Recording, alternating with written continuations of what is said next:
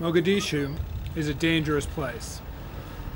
Security has improved since al-Shabaab militias withdrew last month, but not a lot. Despite the insecurity, hundreds of thousands of Somalis have been streaming into the capital from surrounding areas. They're fleeing the worst famine to strike the region in 60 years.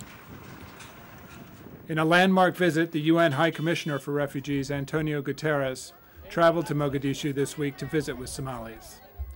He urged the international community to rapidly increase aid to people who have been through so much already.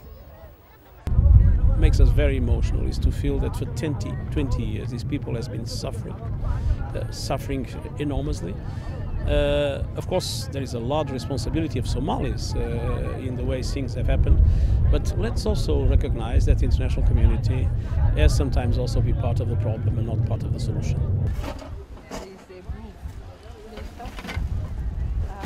Some aid is getting through.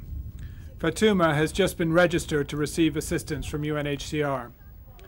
She left her home and is now seeking help in the capital.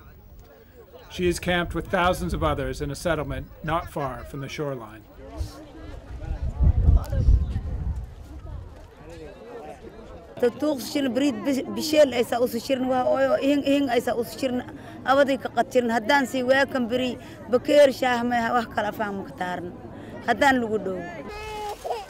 UNHCR is providing plastic sheeting and other supplies.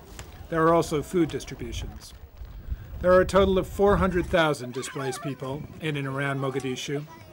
100,000 arrived in the past 2 months alone. Getting assistance to them, despite the dangers, is an urgent priority. Otherwise, settlements like these are certain to grow.